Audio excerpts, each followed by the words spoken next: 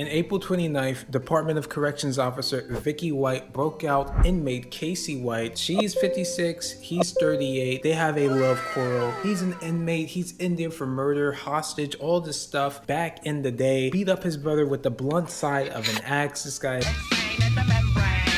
in 2015 went over to his ex-girlfriend's house. He held her and her roommate as hostage. He killed her freaking dog. He went over to a neighbor's house. He was like, yo, give me some money. Yo, I don't have any money. Okay, cool. I will take your car. Steals his Ford Explorer. He goes out. He finds another lady. He shoots her. He steals her car. Like, this is crazy. He's crazy. So while he's in jail, he writes a letter. He's like, yo, back in the day, I killed Connie Ridgway, who was like 58. Yeah, I stabbed her to death.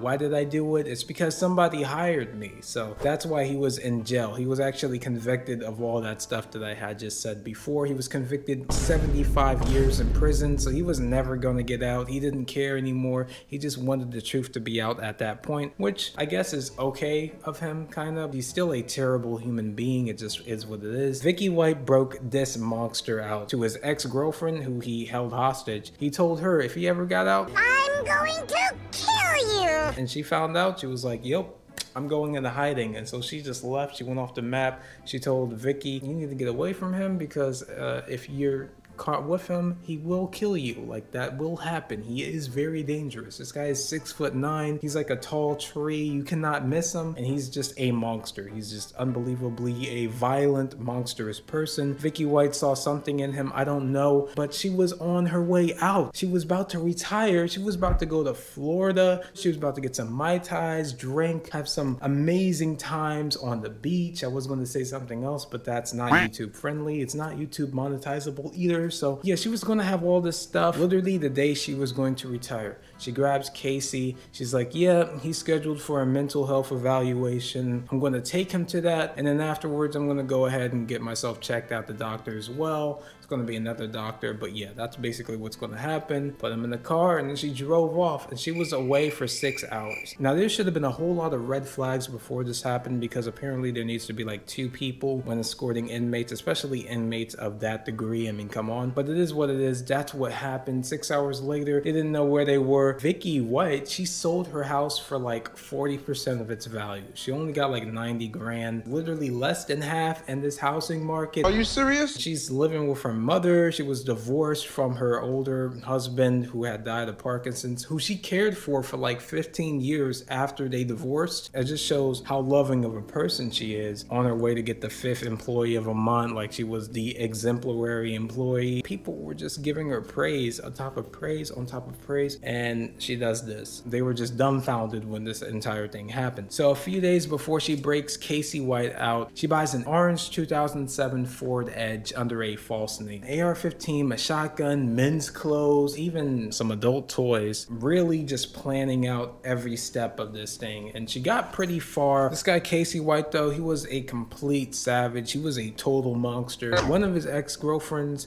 Christy Shelton, she died with a hole in her chest, a shotgun hole in her chest. It was an apparent suicide, that's what they're calling it. But I mean, it's kind of hard to believe that. Casey was home at the time. It's not adding up, right? So she's with this guy on this 10-day manhunt. Nobody knows where they're at. They're really trying to figure out things. They're trying to track down their movements. That's a crazy time. So we don't know exactly what they did everywhere, but we do have a rough idea of what happened. So this is the story. First, they drove to Florence Square in Alabama. They switched cars. She was in the cop car. So obviously they had to get out of that car and get into another car. That orange 2007 Ford Edge. They just went straight to that car, switched cars, and started driving. But they didn't make it really far, because that car apparently had a lot of problems, and she did not get it checked out of a mechanic because it broke down. So a few days in, a tow truck driver finds that same truck that they had escaped in, and he's like, yeah,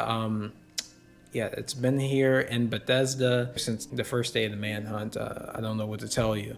And so everybody's like, what the heck? What are they in now? What's going on now? Little did everybody know, on the 4th day, they would be spotted at a car wash in Evansville, Indiana, which was 3 hours from Bethesda. Apparently, they purchased a car from another seller for about 6 grand, and then they left it at a car wash and stole another truck. I don't know why they left it at a car wash at that point. I mean, I would have probably just did something else, but maybe maybe they were just unsure of that car and they were like, it's better if we just steal a car. But that ended up being their downfall because they ended up going to a motel. They decided not to leave for some reason. They paid a homeless guy to book the motel, so nobody knew they were there for about a good week. They were just living, they were sitting pretty, they didn't have any worries until a cop comes in. He runs the plates and then he finds out, yeah, so this plate belongs to the stolen vehicle.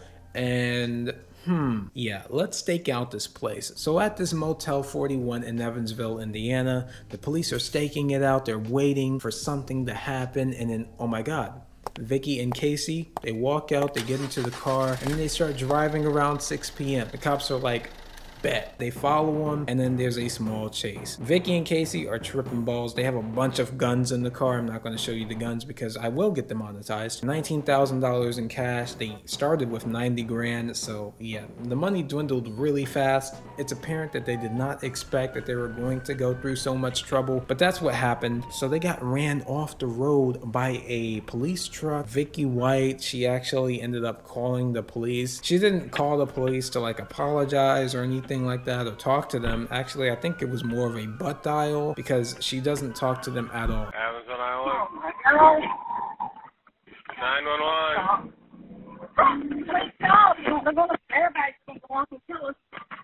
Hello? John, airbags are going off. Let's get out and run. Get us back to the hotel.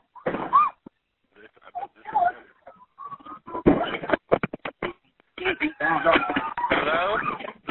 The cops are like, she has a gun in her hand, and then she like basically domes herself, like she kills herself, probably because she just was like, I'm not built for a prison life, everybody's gonna convict me, my life is pretty much over.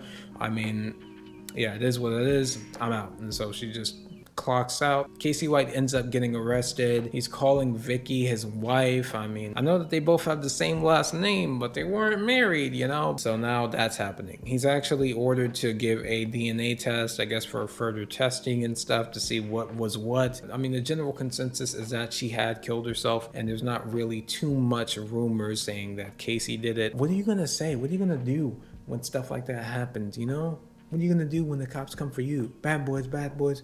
What are you gonna do? What are you gonna do when they come for you? What do you guys think? Put it down below in the comments, and yeah, I'm gonna be trying to upload more. I know I haven't been uploading as much. It's because I been doing like Uber Eats and DoorDash and all that stuff, Grubhub, for some extra dough so I can pay my bills, keep the lights on, keep that light on specifically, because that light is very expensive. It costs me like $200 every day. But yes, please like and subscribe if you guys haven't. If you guys haven't, this has been Gitchin Kenshin. If you guys happen to like this video, please like the video down below. If you guys happen to dislike this video, please share it to one of your most hated enemies. Maybe they will like it. As always, this has been Gitchin Kenshin. Thank you guys for watching, and peace.